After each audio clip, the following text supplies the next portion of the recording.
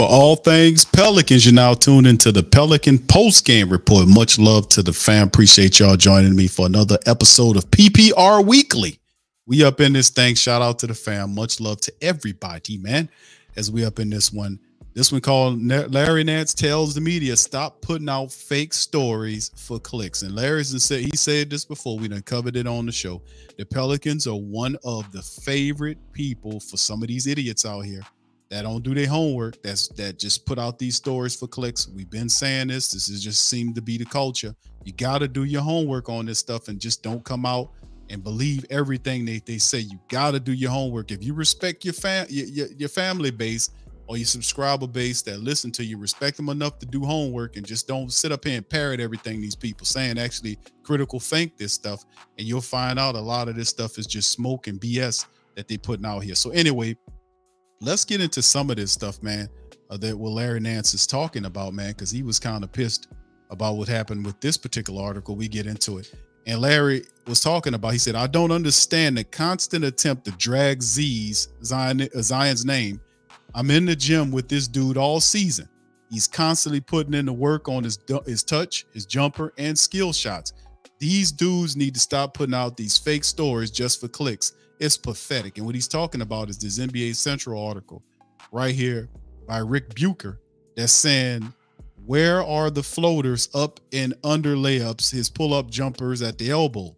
Now, for what I've been told, he's shown no interest in developing any of those tricks that Blake Griffin learned along with a decent three-point shot when the injuries started to pile up for him and allowed him to single-handedly drag the Pistons to a playoff berth. This is some of the stuff that kind of got under Larry Nance's skin. And Larry Nance is one of the people, one of the several Pelican players that have routinely stepped up and repeatedly defended Zion to the press. And he's countered the narratives on Zion Williamson. And they just love to pick on this kid, man. The media make all these fantastic stories that are unverified, the trade rumors.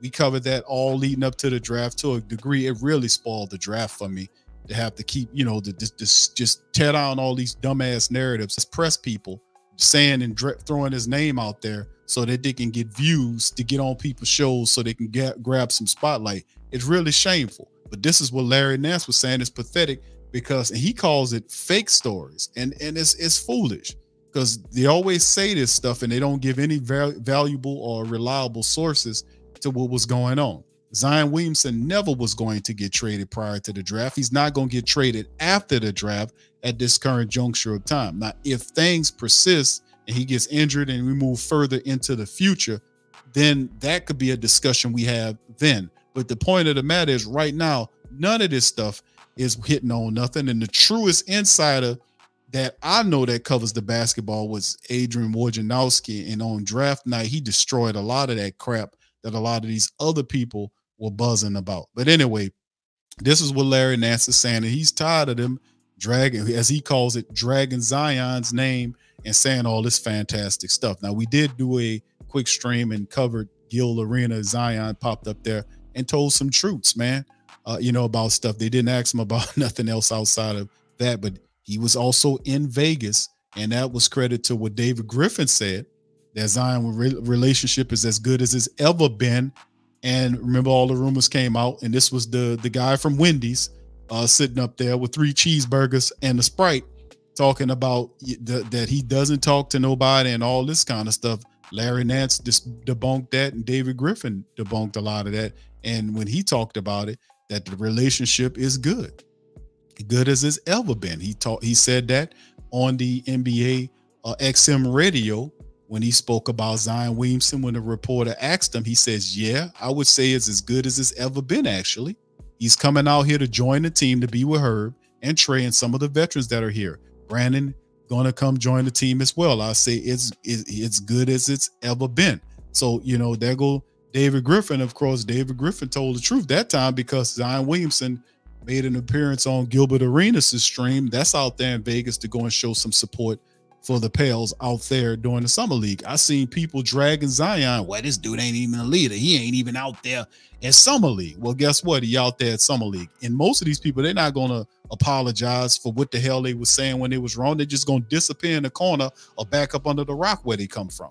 But anyway, this is another little bit of giblet right here from one of this dude was the one that kind of dropped the game about a lot of the stuff that was going on with the Zion Williamson trade. When asked about Zion Williamson trading right now, this is what he had to say. Do we have a wellness check on Zion? Is he doing okay? And B, is there still a chance that he's going to get traded before the start of the season? I wouldn't count on Zion getting traded now. I think the potential of him getting traded, I think a lot of that rested on them, the Pelicans trying to get in the top 2, top 3. We've been talking about it for weeks, even before the draft. They wanted to get high up. They wanted to go get Scoot Henderson. They wanted to get high up in the draft. And I think the fact that they weren't able to do it, I think now you've got a full summer, get right, get healthy. To my knowledge, Zion Williamson's working out, doing his thing. There was just that video, I think a week or two ago, of him doing a 360 dunk at a camp. So it seems like he's feeling good. Here we go. He's trying to ramp up. And even Willie Green said on the telecast the other day, like he's feeling good, and we're hopeful. Listen, this is a Zion-friendly program. If Zion Williamson's 100% healthy, the 100%. Pelicans have a shot to be a true contender in the Western Conference. Is this professional athletics? You don't have to be 100%. All right, so this is the thing. So we go from trading him for Scoot Henderson to now he's not going to get traded. And we said that because that don't make sense to trade Zion Williamson for a guy that you don't know what he's going to be. Now, we like Scoot Henderson, but that's not commonsensical. We kept talking about it, and even from a business perspective, when you're a small market team like the Pelicans are in the NBA, you got to think about the value that Zion Williamson brings when he is healthy to the court, that he's blockbusting. You need star power like that to help drag the rest of the league to watch you, and that helps grab up your money so that you can compete with other teams. So the reality is, the media loves talking about Zion Williamson if it's in a negative light. Zion doesn't help it any better that he does off-court issues that kind of drag him into the spotlight at that time. But the reality was Zion Williamson was not going to get traded. It was a simple inquiry about the Pelicans to the Trailblazers into the Hornets to find out what would it take to move up. Now, he was never in play. They said that later on, and Adrian Wojnarowski broke it down during the draft. He never was in play. Nobody's going to give Zion Williamson for Scoot Henderson or Brandon Ingram or Trey Murphy. What would it take? Would you take draft picks? Would you take anybody else? We'll add him with whatever you got. But the Pelicans, good enough. They were patient enough. They inquired on both those clubs. They came back to the table, and they took Jordan Hawkins, Hawkeye. So with that being said, we move forward into the season. And now that, Shams is now saying that, we're going to take him into the season and we're going to go like that. But at the end of the day, man, what really is the true focal point of the story is just wanted to go a brief summary of all of the stuff that we covered. And Larry Nance doesn't like the fact that his buddy Zion, his teammate Zion Williamson, is getting dragged on it from these people saying that he ain't working on no floaters or under layups and all this kind of stuff. Where did they get this crap from, man? Seriously, where do they get it from? It's just, and it's getting to the point where I would expect this from YouTubers, but some people that's supposed to have degrees and graduated from school. You're supposed to have a degree of professionalism to do this, and this is absolute garbage, man. Garbage, man. But at the end of the day, that's what we do, man. We just dispel and reverse garbage narratives that they try to put out here on our squad, man. We're going to stand up for our squad. We're going to represent. So anyway, with that being said, that'll do it for this episode of the Pelican Post-Game Report. Man, please feel free to hit the like button, man. This is your team. The Pelicans are our squad, man. Let's stand up and defend our squad, man. Let's stand up and defend our players and from these people that don't even talk about the Pelicans unless it's negative. Can we stand up and bat these dogs down? Can we stand up here and shut them down with this BS and challenge these narratives? Can we stand together and do this for our team, man? Because if it was for these people out here, they would have moved the Pelicans away. They want Zion and BI and all of them traded, so we don't have anybody, so our team will be bad, so they can take them away from us. So we got to stand up on this, man, and defend our squad, man, and that's what we represent.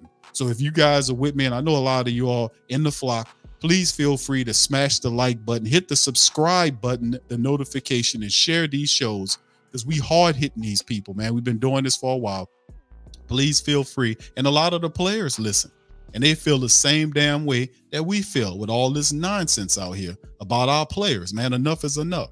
So ride with me on this one, fam. So share our shows on the social media feed in groups and all that kind of great stuff, man. And listen, I'll be back on the flip side with another one. Much love to the fam, and go Pels.